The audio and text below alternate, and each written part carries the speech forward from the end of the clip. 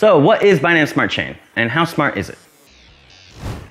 Hello once again and welcome to our new video exploring the Binance Smart Chain, BSC, and its native token, BNB. With tens of billions of dollars worth of BNB locked up in DeFi contracts on the Binance Smart Chain and an estimated $100 million plus in their accelerator fund to pump into new and exciting investable projects, this Ethereum-killing blockchain is not to be slept on. So, what exactly is Binance Smart Chain? Well, this is essentially a blockchain network that has been specifically built for running smart contract-based applications. And on top of that, it utilizes Ethereum virtual machine technology to ensure compatibility with Ether-backed plugins, such as MetaMask. One of the key things here is that BSC claims to run seamlessly in parallel with the native Binance Chain, enabling users to combine the smart contract capability of the former with the high transaction capacity of the latter. The ultimate aim of the BSC platform is to empower developers who want to build decentralized applications, or DApps, across a broad range of applications. Although it could also aid users who want to manage their digital assets cross-chain without compromising on either latency or functionality. And because of this, BSC is widely considered to be a direct rival of the Ethereum network, despite the fact that it currently relies heavily on Ether's existing development community, currently being the operative word. There are a number of compelling features associated with the BSC. So we've already touched on the fact that it allows for the development of apps, with the BSC protocol compatible with Ethereum and most of the rival blockchains' native DApps, their tools, and the unique ecosystem components. And as a result, DApps like MetaMask or Math Cloud Wallet can simply be imported or copied to the BSC network with minimum fuss or time. Just copy-paste. So what examples are there of BSC in action?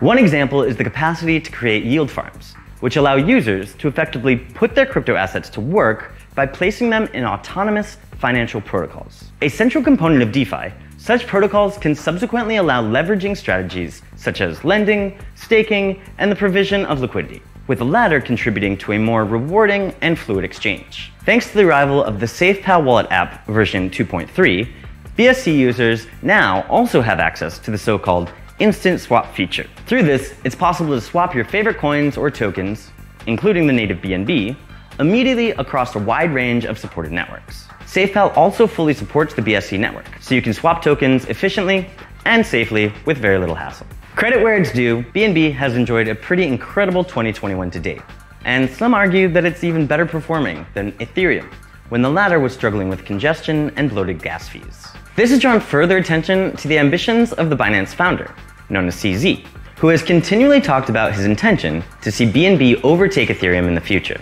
As it stands right now, it would need to grow 5x in order to comfortably do that. What is the BSC looking to implement in the near future?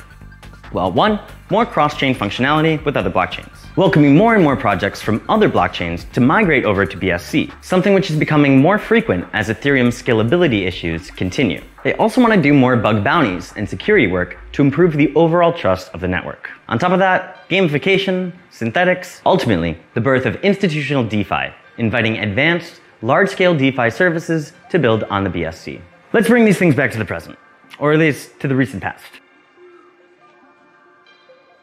Recent price growth has been inspired by a number of high-profile developments, including the announcement that Venly has launched an NFT marketplace on the BSC. The Venly marketplace will now support NFTs on the BSC ecosystem, creating a cutting-edge and potentially lucrative exchange going forward. The open-source client-side tool, MyEtherWallet, has also revealed an updated version that supports BSC, offering users direct access to faster and cheaper transactions. We'll close with some more good news, as you can now buy, store, and manage BNB seamlessly through the Atomic Wallet, while also exchanging it with up to 500 different supported currencies. Currently, you don't need to verify your identity to store or exchange the token through the platform, although this will be required if you intend to buy the asset directly. You can complete the purchase with your debit or credit card while buying at least the minimum of $50. BNB isn't currently one of the 13 crypto assets that are compatible with staking on the Atomic Wallet, though keep an eye out for future changes.